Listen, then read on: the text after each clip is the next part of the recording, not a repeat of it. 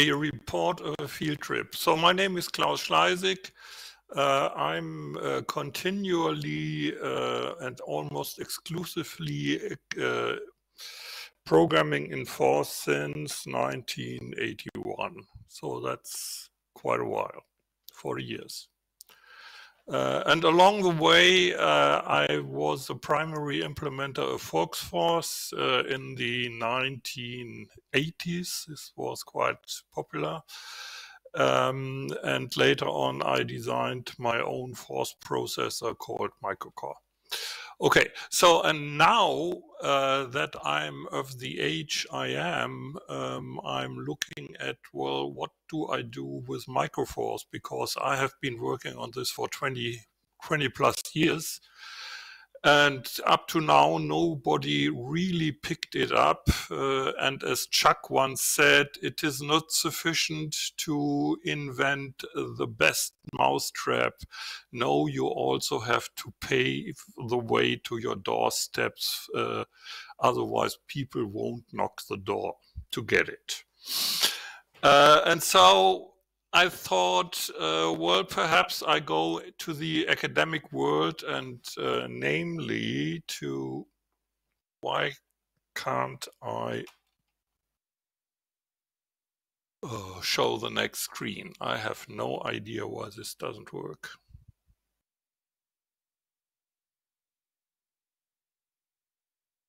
No matter what I do on my buttons, I have to start this again.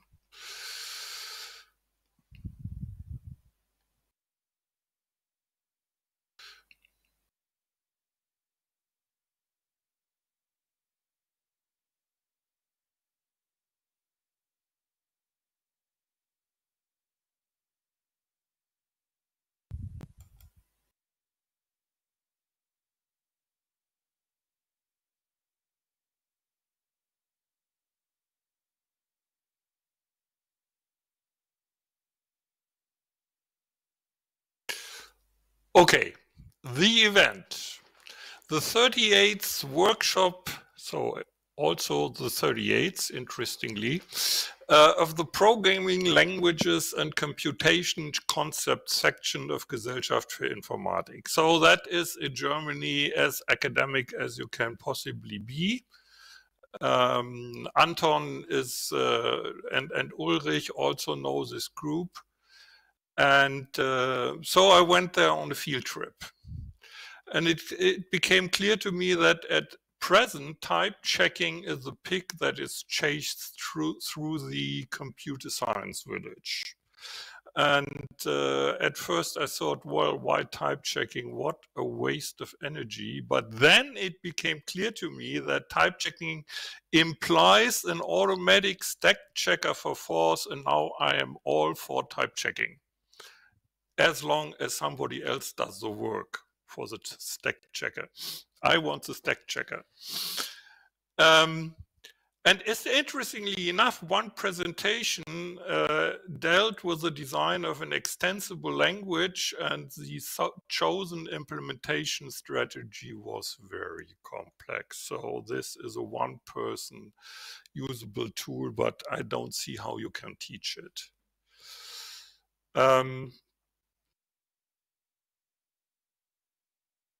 But I found a new trend is emerging. That is being discussed internationally by maybe a small but a significant group of computer science people that deal with that seems to be a growing discontent of the conventional compiling strategies that use, as it is called, phrase structure grammar, and that is characterized by the Bacchus-Nauer form specifications.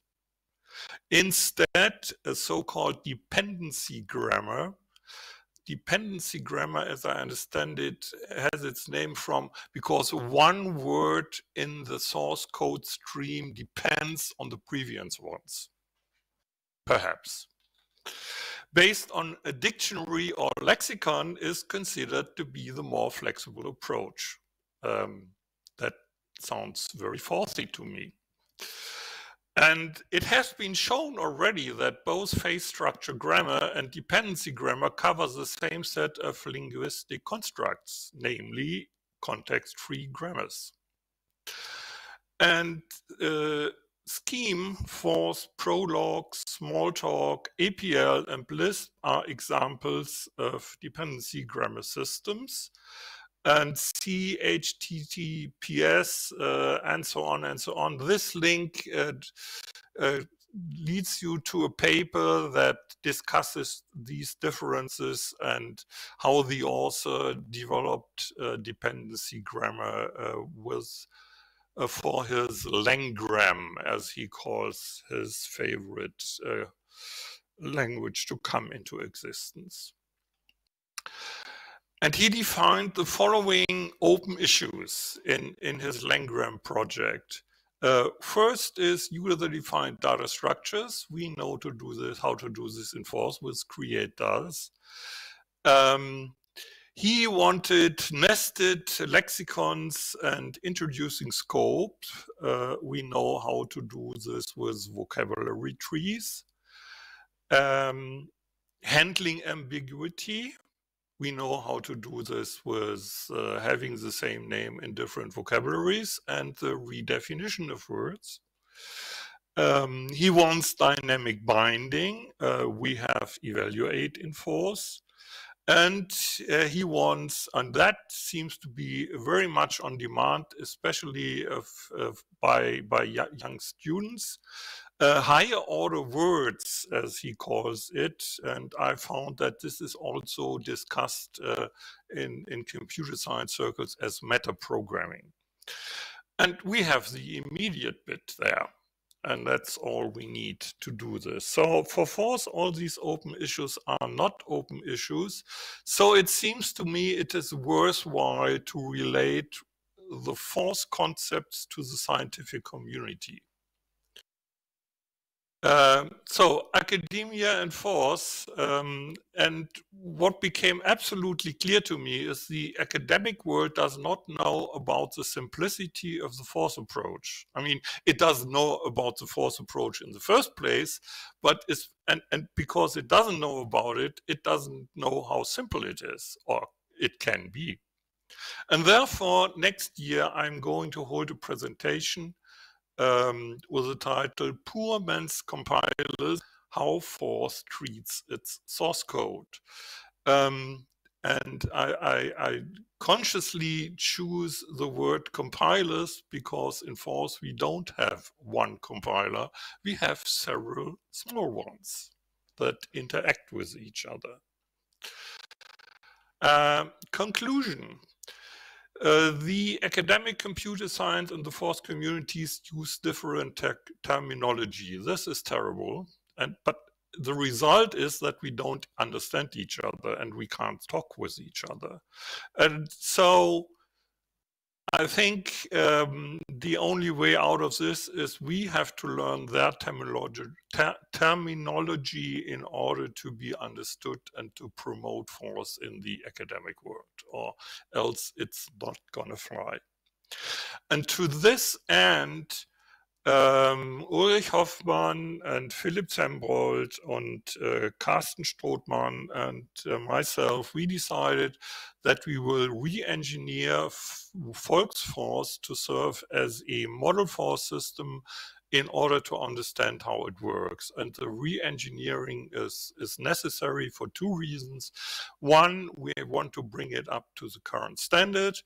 And secondly, we may probably be able to throw out several things that are not really necessary to understand the system, which are only nice to have, but not essential.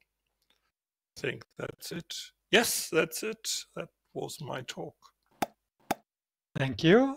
First question by Clean Faulkner.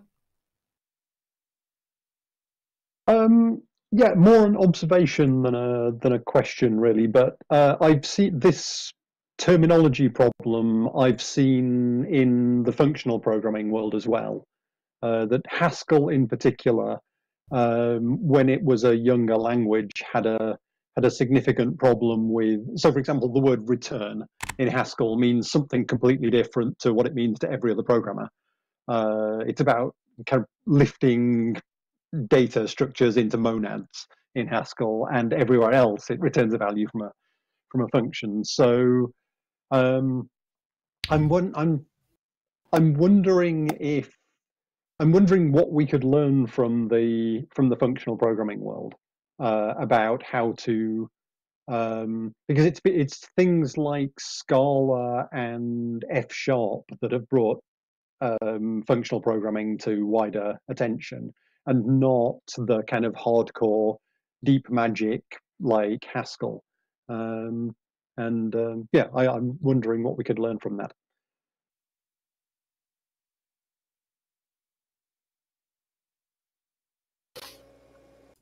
Any comment from Klaus on that? No. Okay, in that case, I'll continue with my comment. You said something about stack depth checking, and actually at last year's EuroForth, I presented a stack depth checker. So I haven't yet. Hold on, Anton. I'm not talking about a stack depth checker. I'm talking about a type checker on the stack. A stack type checker. Okay. Oh, because you said if we have a type checker, we can also have a stack checker. But yeah, okay. We need a stack checker as a precondition to have a type checker. That will be another paper then. Okay. The other thing is you had this slide which said, they talk about this and we do it in Forth like this. And my impression was that that's something we see a lot also in the other direction. People hear something and think they know what the other side is talking about and try to map it on what they know.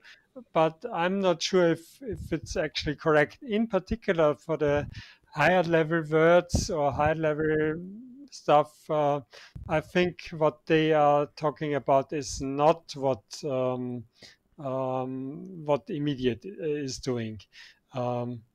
And I mean, you can do meta programming with immediate, and you can do it with high level words, but you cannot do everything that high level words do with immediate, at least not easily.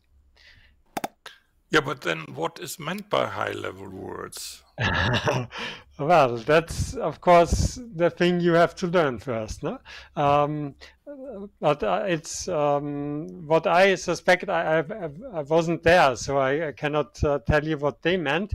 But what I expect is it's words that take XTs and execute. So in Forth terms, take XTs, execute them, and so on. And when you do the right words, and you can compose them in various interesting ways. So basically what Bob Armstrong said about applying operators to every element of a matrix, for instance. That's one higher level word, yes. Or I think what Troy has been doing with, it uses higher level words for control structures and so on. Yes. One comment I'd like to make is one thing I see making all your objects be just one cell on the stack, and notice that the first cell in a cozy header is the type, and type 0 is a general list, a list of lists. I think that it really is very well. That's the way that the first thing you want to know is what the hell it is that you're dealing with, and from there you can go and make all the sort of stuff that is in factor and so forth.